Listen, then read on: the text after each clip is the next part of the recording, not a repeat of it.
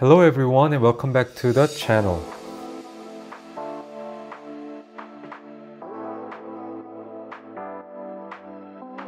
Today let's take a look at AMD Vega Frontier Edition graphics card. The reason I am doing this is because there are not many reviews for this card on the internet. Maybe some reviews for games are there, but not for Davinci Resolve, which is a program that I use. So I tested this card with my files and compared to another graphics card. A little background story is that I bought this card a few weeks ago from online community in Korea.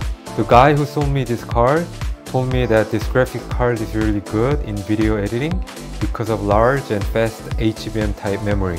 And he also said that it is also great and faster than some modern graphics card in 10-bit video editing. However, I don't have any camera that shoots in 10-bit. So again, I bought Panasonic GH5S. As you know, it is a very popular camera and it is more focused on video, just like Sony's A7S models.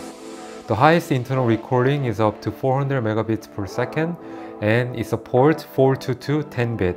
For the testing, I shot 3 same clips at different bit rate. First clip was 4K 400 Mbps 422 10-bit. Second clip was 4K 150 Mbps 422 10-bit. Third clip is 4K 150 Mbps and 420 8-bit. All these clips were shot in Vlog and 2 type file formats, MOV and MP4. So I have a total of 6 clips. Size of files are identical between MOV and MP4 group. I ran 4 tests with the files. First test was render the timeline with stock clip. Second test was add some color grading and measure the time to render cache. Third test, render the timeline with the color graded clips. Fourth test is same as third test but with render cache option enabled. The graphics card I used against the Vega FE was RX 6700 XT, which is the best graphics card that I have currently. The result looked like this. First test, rendering stock clips are similar in size with different encoding options, and the time was similar as well. Second test, render cache time was about 20% faster in RX 6700 XT, and the temperature and power draw is different as well. Third test, rendering color graded clips result look like this. RX 6700 XT was about 20 to 25% faster. And for some reason, Vega FE's file size was more than 2 times larger and I don't know why this is. Fourth test, last render with render cache option enabled, result look like this. Again, RX 6700 XT was about 25% faster and Vega FE's finished file was larger, just like the third test. Also, just to check, I ran Red Dead Redemption 2 benchmark. All the settings were maxed out in Ultra with MSAA disabled. One note is that my monitor was 2560 by 1080, so please only look at the difference in frame rates.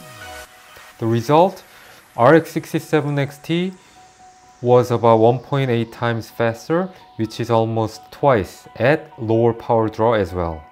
One secret to this comparison is that I undervolted the Vega FE, otherwise it goes up to almost 250 watts in some situations. Undervolting didn't really increase or decrease the performance, but the card ran a lot cooler than stock settings. My conclusion is like this. In 2020, Vega FE's pros are, it looks great and it's all metal design. It's not an ordinary Radeon card, just like Titan model in NVIDIA side. It's 16 gigabytes of RAM, may help when you push 4K clips, and it's a rare graphics card. Is it better in 10 bits? This one, I doubt it. Pros for modern graphics card, it is simply better performance and it draws lower power and it has better temperatures. Although I like the Vega FE's looks and its performance is okay in my use, I think I'll stick with RX 6700 XT because it simply runs cooler, runs quieter, and its performance is better than Vega FE. And the reason I only have Radeon graphics card is because I also use Mac and I use these cards in eGPU format, and hopefully in the future I can buy NVIDIA card and compared to these Radeon graphics card. And everyone says NVIDIA card and CUDA works great in video editing compared to Radeon, but they cannot be used in Mac. So that's for another video, and thank you for watching, and I'll see you the next time.